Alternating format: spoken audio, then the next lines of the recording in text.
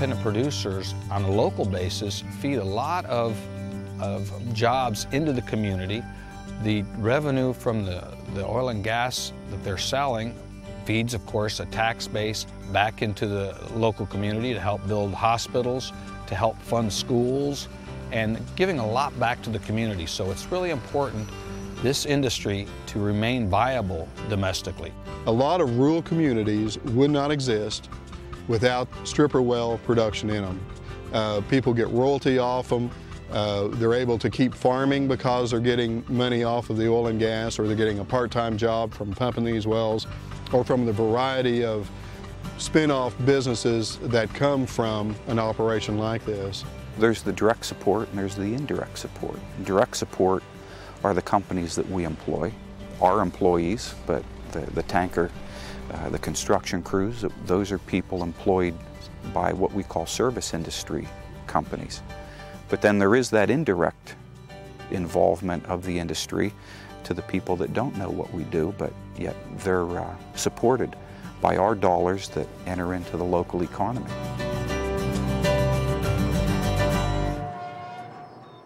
In 2002, when the 9 miners were trapped in the Q Creek mine, the community was very concerned, as was the nation. How were we going to rescue those 9 miners?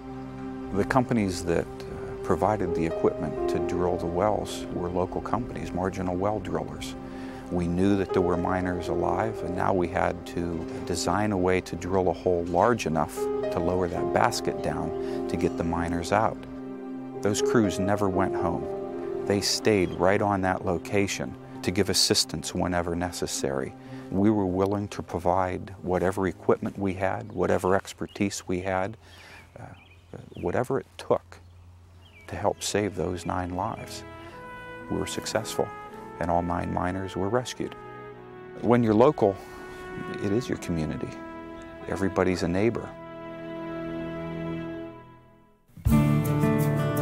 The amazing thing is we're spending a lot of money to import crude oil from people who do not pay any taxes, do not support any communities in the United States, do not support any manufacturing base or anything like that. And in fact, we're spending a lot of that money on countries that really just don't care for us at all. So it's kind of an amazing, amazing turn, let's say. And the one thing about the small independents in this country, we're not going to run out and put our money in South America or Northern Africa or Asia or China or someplace else. I mean, we're putting our money in our backyard. And if we can keep all these low-producing wells producing for years and years and years, that's jobs for people right here. And so that money is staying here. So it's American companies producing in American wells with American labor. And that money stays right here in our country.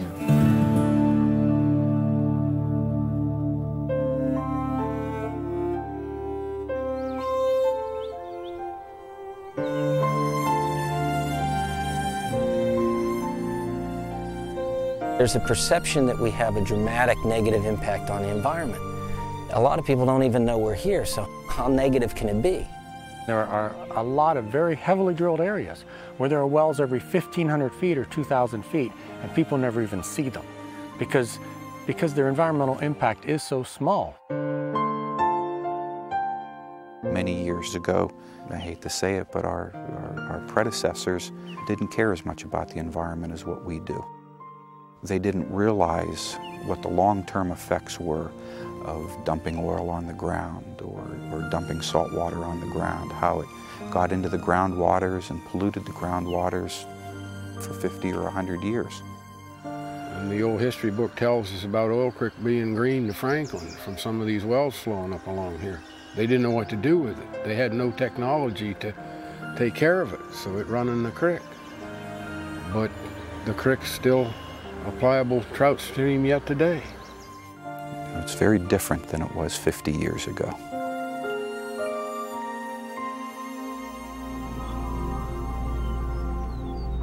In any state, there are laws designed to protect the environment from any industry, and the oil and gas industry is no different. There are very specific procedures that we have to follow while drilling a well. We have to run pipe in the well called casing, which protects the drinking water supplies. We cement that pipe in place so that it's secure. We run other strings of pipe in the ground to isolate different producing zones from one another. We have to operate within very strict guidelines. Our operations, our drilling, our completion, our productions are constantly inspected by government officials, by people that are enforcing the laws. And these laws are designed to protect the environment. Everything you see in the oil and gas industry is sort of temporary. We're going to recover the resource, we'll come back in, and if the well's abandoned, you plug and abandon the well and move on to the next thing and completely reclaim the site. And a lot of times, like in Pennsylvania, we'll provide access to areas that, you know, didn't necessarily have access. What we make a point of doing when we do a lot of work with our farmers up here in New York, we'll make a point of talking to them about where they want roads, because they're in need of, you know, farm and lease roads all the time. And if we work together so that we put them in the right spots, it becomes something that maybe makes a field accessible that they didn't have before. It seems that the oil and gas industry is a target, that we're always made out to be the bad guys, that we're polluting and we're doing all kinds of bad stuff to the environment. When in actuality, if you look at our environmental record, and especially compared to some other industries, we have one of the best environmental records in the country. Just about every employee I have spends all their time outside. I mean, what they want to be able to do is they want that, you know, they want a nice environment for their kids. I mean, I have a 10-year-old and a 5-year-old. I want it, you know, to be as nice for them as it was or nicer.